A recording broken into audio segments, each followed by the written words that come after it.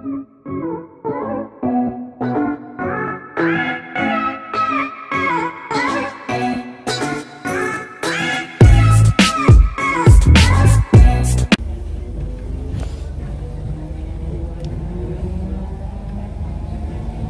and welcome to a new vlog.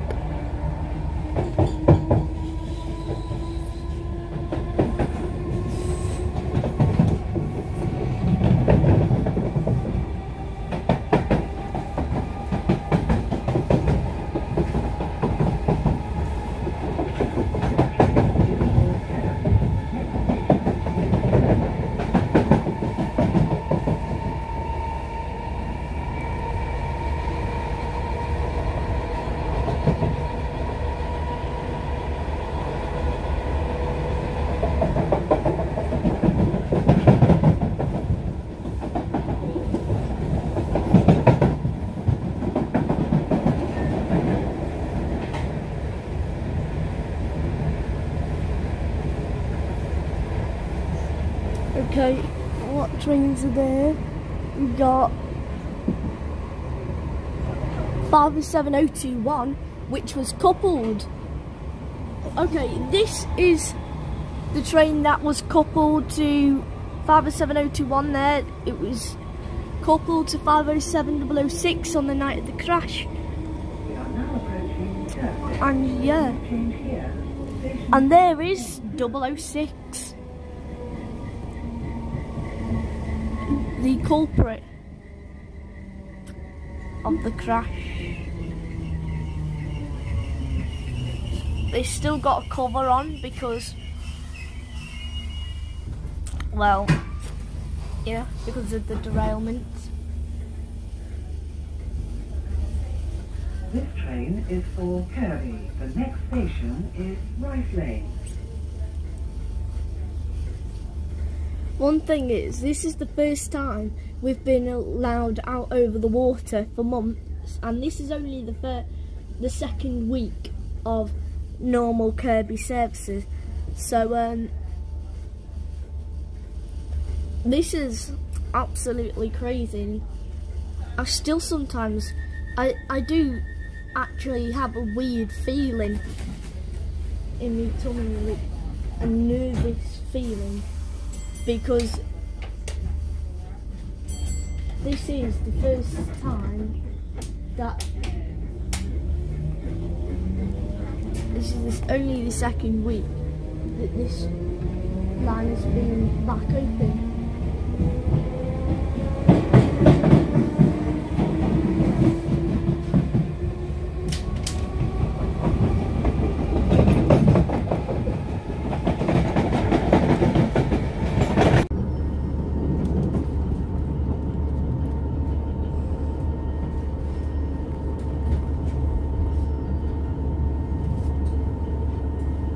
Coming to Rainford.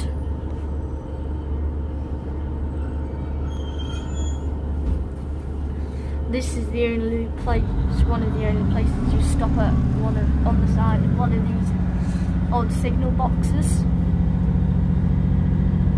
One of the only stations.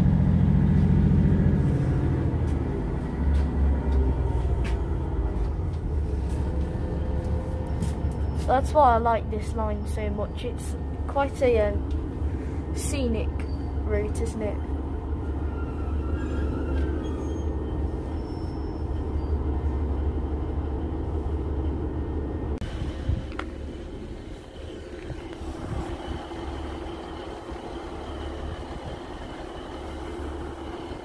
We're gonna wait for this train to leave. 1:50, 1:01 it is.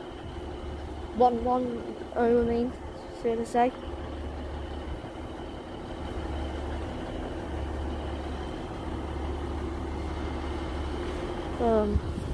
Okay, there's quite a lot of yellow jackets here.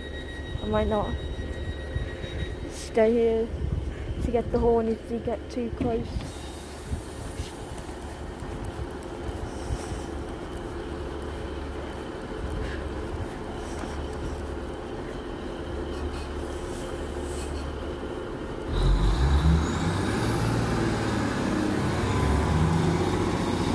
Yay.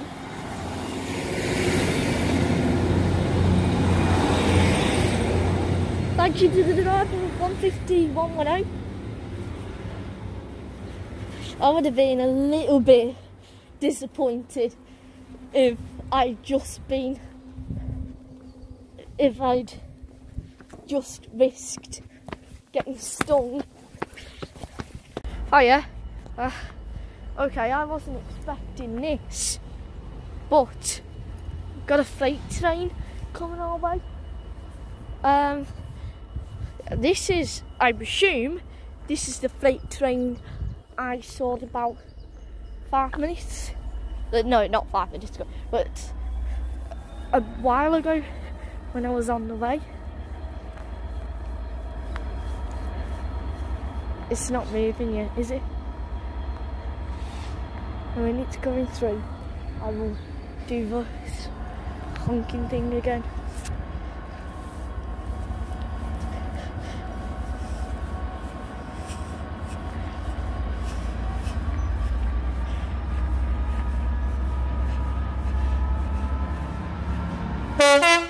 Yes! Get in!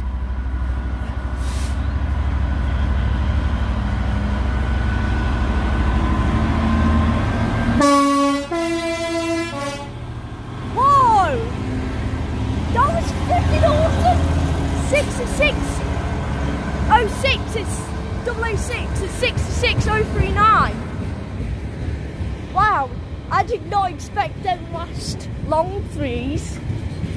Wow, that is freaking awesome.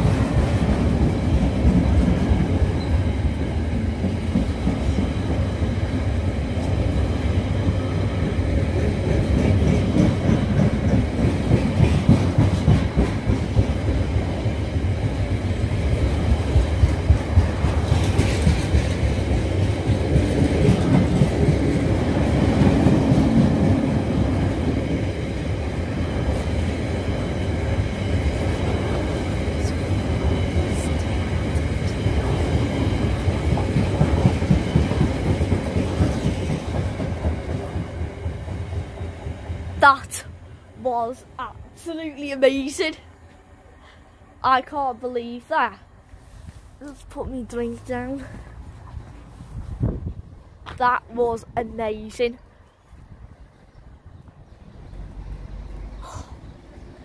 Those last 3 tones as well, they were absolutely thrilling. Oh my god, they were awesome. Although the 66 tone is very loud, but that's what I like about the 66s, is that they are loud when they toot the horns. Yeah, wow, there it goes off in the distance, and it will be passing our train in a minute.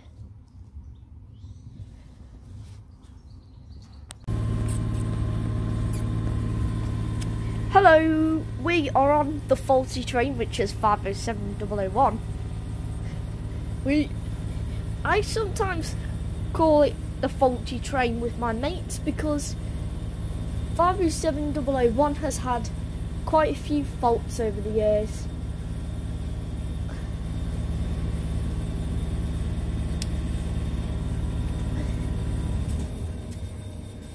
Like, some of my mates, every time they go on this 507001, it always breaks down on them somehow. Let's see if we have any faults today. Maybe a defective door or whatever. It can be any type of fault, really, that you can get on this. And it's time to shut the doors, so the doors should be shutting in 9, 8, 7, 6, 5, 4, 3, 2, 1, now. Then again.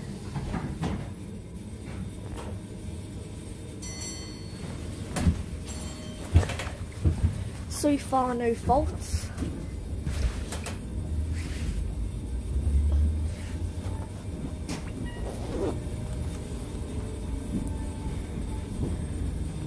But I'll catch you guys in a bit.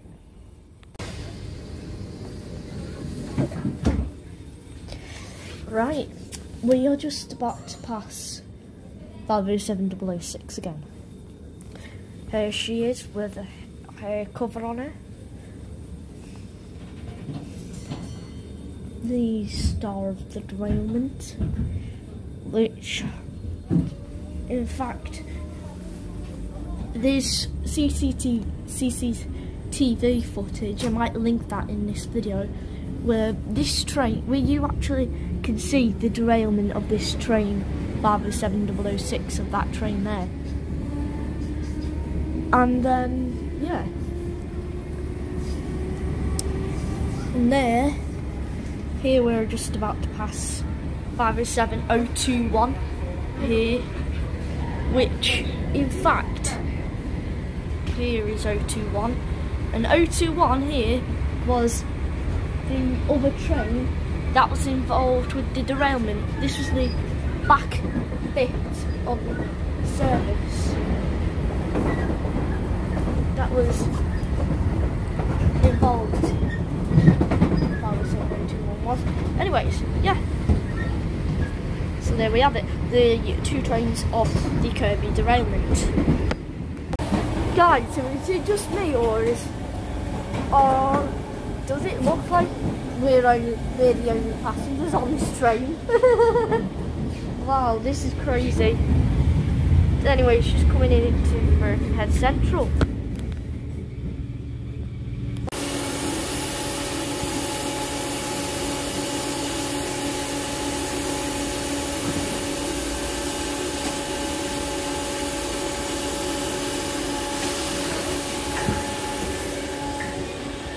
There goes 57026.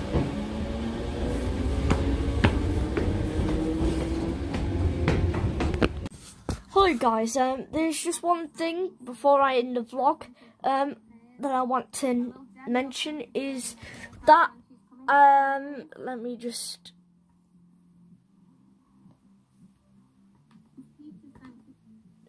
mute this so I don't get copyrighted.